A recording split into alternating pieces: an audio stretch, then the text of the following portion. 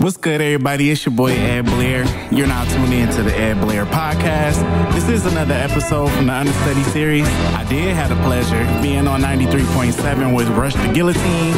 I'm not going to go into too much because I don't want to give it away, but I do hope you enjoyed this episode of the podcast. And much love to Grand Rapids for giving the KZoo players such as myself an opportunity to come and represent. What's good, people? Yes, sir. Ed Blair. It's all about Ed Blair. We about to get it in with the guillotine. That's how we doing it. 97.3 the beat, baby. So we got Lisa over there. Then we got Zach Bowl over there. Mr. Scatterbrain himself. Right back to No Bit Production. Yeah. Hey, yo, I'll be right back on the building. Link, I'm gonna go back live, right? Ray on the camera. So right back to what up, Dane? The great Dane, to be exact. We got Rush the Guillotine over there. To get it all together for you, brother. For sure. I'm not gonna go live the whole time.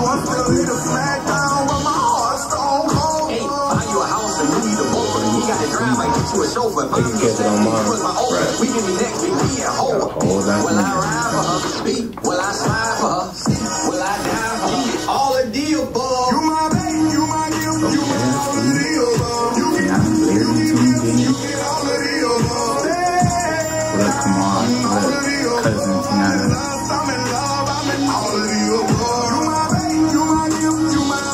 Much, what you up to? Hey, you got that file shared to everyone or just me? Just you. Yes, y'all. It don't stop. Hip hop here all day, 12 to 3 with your boy Rush Guillotine. Now we got my man Ed Blair. That interview we promised y'all. What's going on, my man Ed? Not too much, man. Appreciate you for having me. Just been on the grind with this music, taking my time, putting out good quality over quantity. That's let them know about your grind, bro. Alright, I do have an album I dropped last year in April called The Understudy. Got 16 blazing tracks on there. Got some nice features on there as well. Got Timo Goody Mob on there. Word. Got Big Rude on there. So if you follow the Dungeon family, you know what that's about. I got some heavy producers: MJ Cash, Big B, Joe Lewis out of the A as well, by way of Kalamazoo. And then also I dropped this year Zoomatic, which is how many tracks I got? I think I put 11 on that one. And then that was mostly produced by Big B, and De La Zoo did a couple tracks. And then I also got a nice feature from Mickey Fax on there as well. Man, you dropping some names, dog. Yeah, man. Grind just don't stop. That's what's up. So, you know, I want to know a little bit more about you, man. So where are you from? Where you rapping, man? From Kalamazoo, Michigan, born and raised. Okay, Michigan in the house. That's what's up, Kalamazoo. You a neighbor. Yep. So you got any people here in Gunru you deal with? I did. My uncle went to school at Grand Valley, and then he moved recently. And then just a few people from home that's in the area that go to school here. Okay, so you familiar with Gunru though? Yeah, I'm familiar. I also came here, did another radio show, the Get Ready radio show with Lyric B and Black Matt. That was my first ever radio opportunity, so So you're not a stranger to the radio? Nah, not at all. Okay, that's cool. So what got you into doing this music thing, man? I used to write a lot as a kid. English was always like my favorite subject. And then once I became good with poetry, I just was like, I kind of want to be a rapper.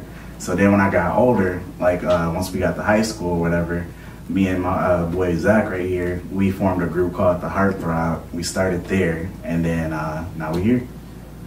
Whoa, all right. So how long you been, doing something far as seriously taking it as a profession? Since 2010. 2010? Yep.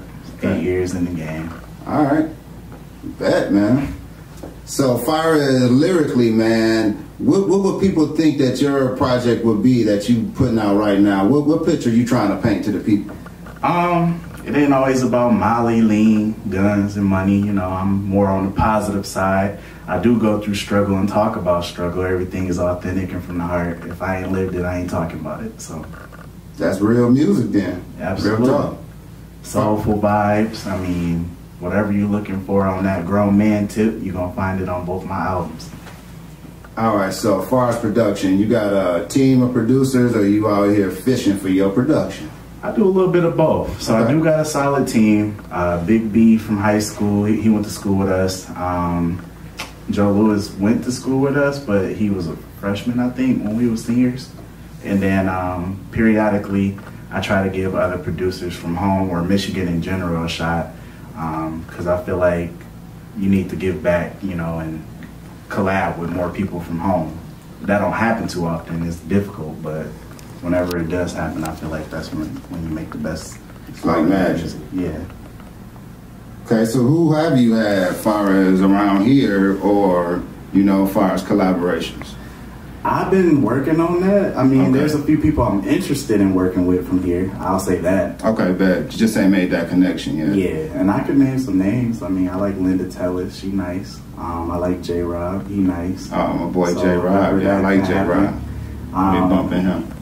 But yeah, I used to do open mics, and I met a lot of people when they used to be Put Up or Shut Up. That was something Fable used to do back in KZoo for us. Okay.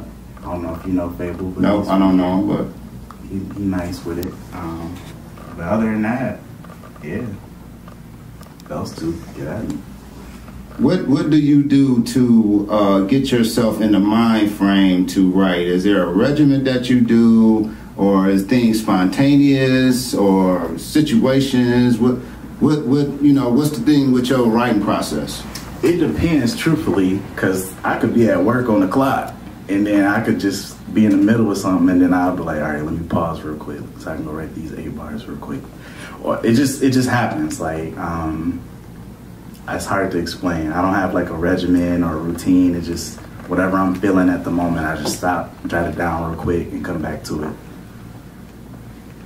All right, I'm gonna let you go ahead and bust open one of these joints to my listeners, man. What we about to listen to, dude?